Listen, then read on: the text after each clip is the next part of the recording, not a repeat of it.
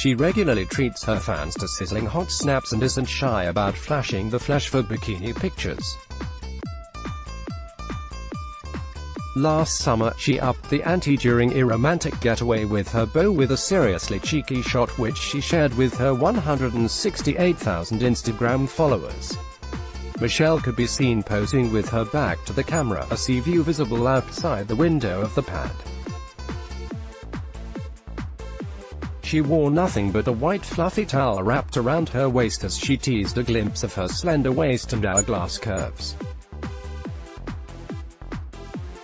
Another racy throwback saw the blonde bombshell posing on the beach in a rainbow-colored one-piece. Who is Kevin De Bruyne's wife Michele Lacroix? Do they have children? Gazing coyly down at the ground, she ran one hand through her mane of beachy golden locks as she flaunted her slim pins in the high-cut swimwear. The beauty recently shared a series of loved-up snaps which showed her and the 26-year-old Manchester City star on the big day.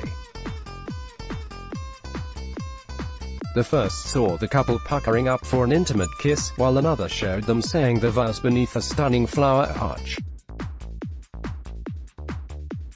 In a third, she revealed her breathtaking embroidered gown and trailing veil as they posed against the sunset. "One-year husband and wife," she said.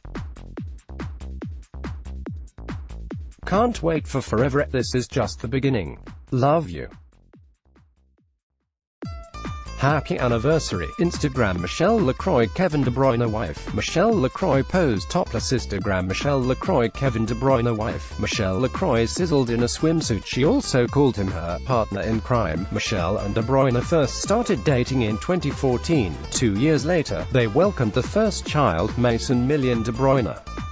In December that year, he popped the question in a romantic proposal beneath the Eiffel Tower in Paris and they tied the knot in 2017. The ceremony was held in Sorrento, Italy. It appears Michele hasn't flown out to Russia for the World Cup as she hasn't been spotted in the crowd. There have also not been any posts on her Instagram about the football. Her beau, however, has been drawing attention on the pitch for Belgium, with manager Roberto Martinez playing him in a variety of roles during the course of the tournament. Tonight, Belgium face France in the semi-final as both teams make their last bid for a place in the final on Sunday. De Bruyne and the rest of the team are up against a tough challenge, with France the hot favourites. The winner will go up against England or Croatia in Sunday's final. France vs Belgium kicks off tonight at 7 p.m. on BBC One.